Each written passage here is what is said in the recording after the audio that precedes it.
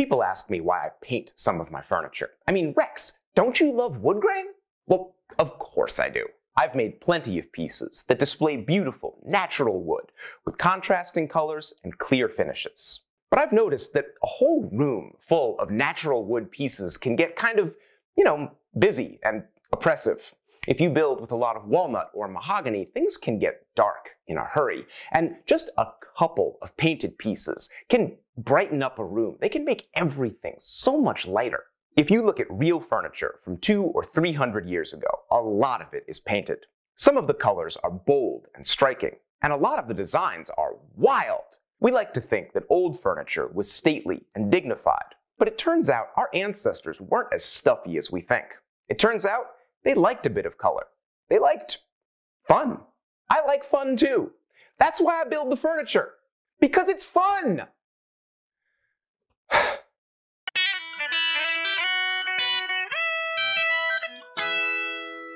Painting must be easier than clear finishing, right? I mean, you're covering everything up.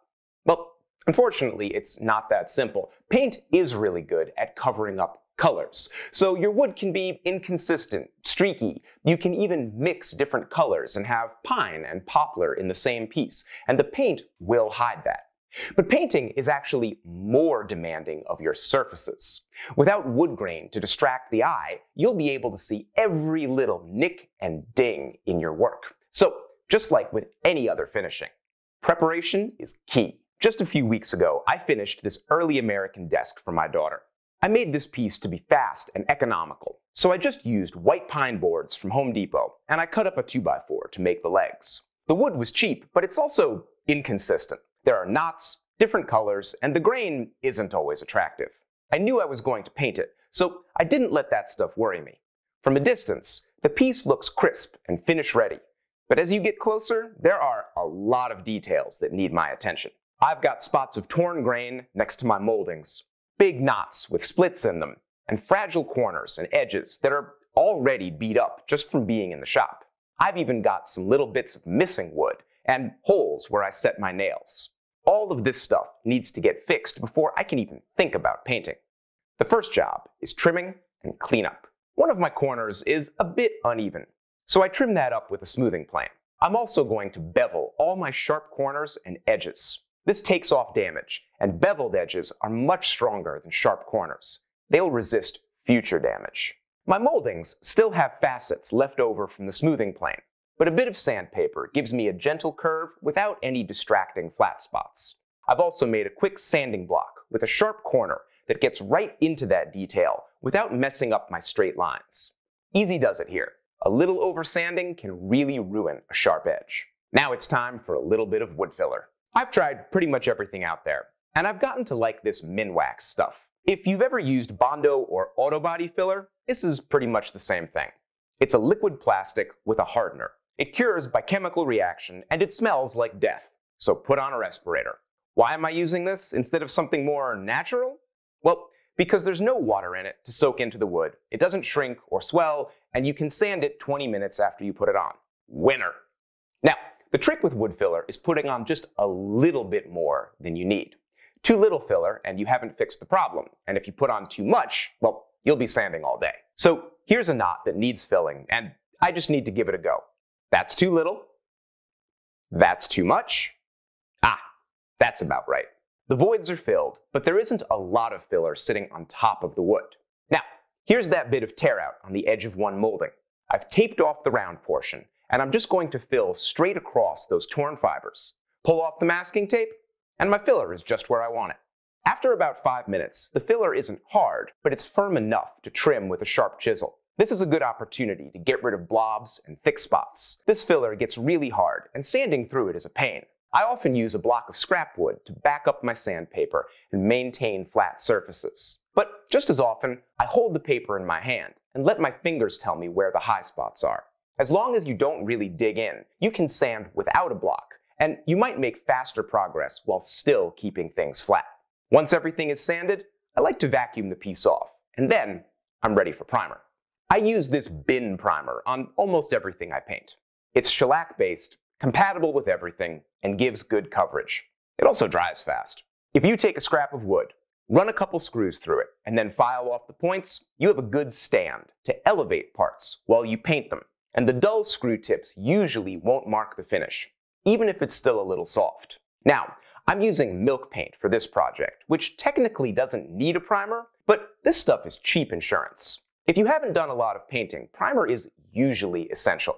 Most color coats aren't designed to stick to bare wood. They need a base coat. Most paints look better over primer, even if they don't need it. Primer also seals the wood, which is important when you're using cheap pine that wasn't very well dried.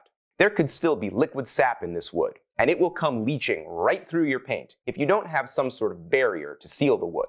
For this step, I'm just using a cheap, disposable brush, and you don't have to drive yourself crazy trying to make everything perfect.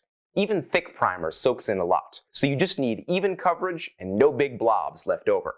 Once the primer is dry, we can see where we are. The truth is, it's not good. The side of the case looks good. All the defects are filled, and the primer looks even. But if I rotate the case to the front, it's just not very nice. The surface is far too rough, with open grain and defects that I missed the first time. I could push ahead with the color coat anyway, but I'm guaranteed to be disappointed. If I really want good results, I need to fill and prime again. So I'm going to give the whole thing a light sanding, fill it again, sand the filler, and prime it again.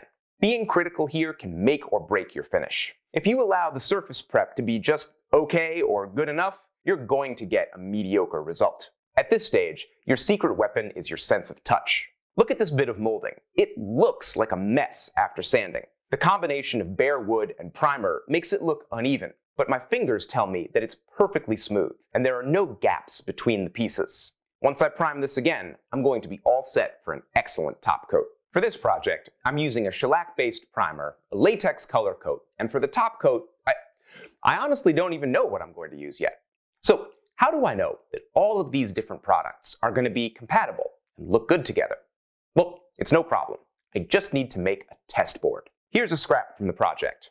I've planed it smooth, and now I'm just going to put on a coat of primer. The trick with the test board is to just stay one step ahead of the actual project. So while you're waiting for your wood filler to dry, test out the primer. While you're priming the real piece, test your color coat.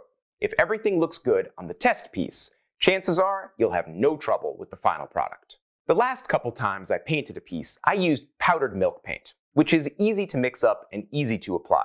You basically can't screw it up. This paint is really good for pieces that don't get touched a lot. It's held up great on the linen chest I made earlier this year, but this cupboard is in a high traffic area. It's in my kitchen, and even though I top coated the paint with shellac, it's still not holding up very well. Time to try a new product. This is General Finishes Milk Paint. It's actually an interior latex paint with some additives to give it a chalky texture. It gets good reviews from other furniture makers, but it's very different than the powdered stuff. It's much thicker, and it really shows brush marks and flaws much more than the powdered stuff. This is all fine, but I need to actually try it. The test board helps, and I know everything is compatible, but now it's time to paint the piece. I start on the back because no one's going to see it, and it gives me an opportunity to practice. My foam brushes aren't up to the task with this thick paint, so I'm using a nylon bristle brush. It wasn't expensive, and a real brush gives you a lot more dexterity for getting into edges and corners. I've never used a paint this thick before, so I've thinned it with a bit of water. The directions say that's okay. It's good to move the piece around a bit as you work. Put it down low for doing the top surfaces, and then lift it up to the bench for doing the legs and the lower edges. Always have plenty of light, especially light shining across the piece, which reveals flaws much better than light coming from straight overhead. Now, I admit, I am not thrilled with the results. I've got a lot of brush marks, and the coverage isn't very even. Thinning the paint might have been a bad move, and that bright white primer really wants to shine through the color coat and highlight all the flaws. The good news is, I can just do a second coat. I'm going to lightly scuff the surface with a maroon Scotch-Brite pad, and then put on the next coat. This time, I'm being especially slow and careful. I know this paint is less forgiving than other products I'm used to. I need to be on the lookout for brush marks, drips, and sags. It also dries pretty quickly, so I'm focusing on long, even strokes. I fill in the edges, and then I go from one side to the other, trying to keep a continuous wet edge with a little overlap between each stroke. I admit, I'm no master of brush technique, but I take each project as an opportunity to try new things and refine what I already know. Every time I do this, I get a little better.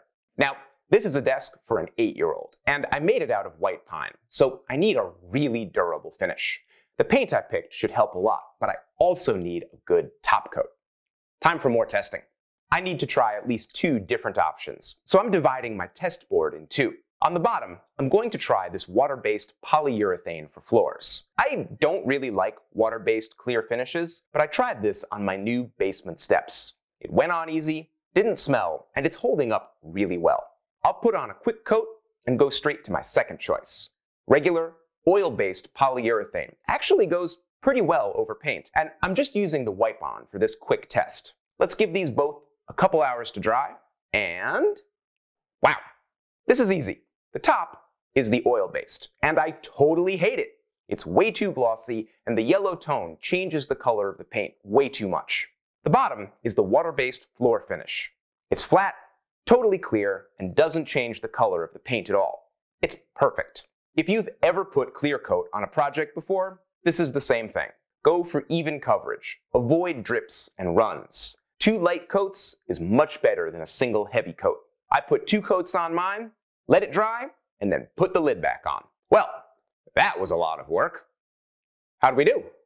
I really like it. The coverage is even and smooth, and the color is, well, it's exactly what my daughter wanted, so I'm happy. I mostly make reproductions of American country furniture, so I'm usually starting with something kind of rustic. I like to keep a little bit of that character, but I also like the final product to be cleaner and a bit more crisp than they would have done back in the day. My work is inspired by country carpentry, but it needs to fit into a modern home. This time, I pulled it off, but it's not all perfect. There's one spot I really don't like. This corner didn't match up well during the assembly, and I trimmed it afterwards, but not enough. I tried to use wood filler to even things out, but that didn't help much. This part just doesn't look good. When the desk is on the floor and the lid is down, no one will notice. But I know it's there, and I need to do better on my next project. And listen, here's the thing. You need to notice your own mistakes so that you can improve. But don't point your mistakes out to other people. If you give someone a piece of your furniture and they're saying, wow, this is wonderful, don't be the kind of craftsperson who says, yeah, but I messed up over here and over here, so it could have been better. Don't do that. All you're doing is ruining other people's enjoyment of your excellent work. Of course, I just told you not to do that, but I'm doing it. Why is that? Well, my job isn't to be a great woodworker. My job is to help you become a great woodworker.